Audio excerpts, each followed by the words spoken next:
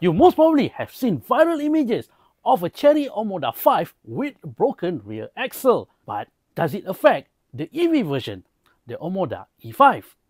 The Omoda 5 is equipped with a torsion beam rear suspension, while the Omoda E5 features a multi-link suspension instead. Both are totally different setups altogether. So let's go underneath the Omoda E5 to take a closer look. Right.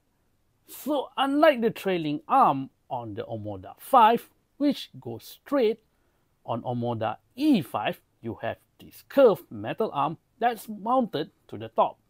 As you can see, it is completely different. Torsion beam versus multi-link setup. Some of you have asked about the brakes on the Omoda E5.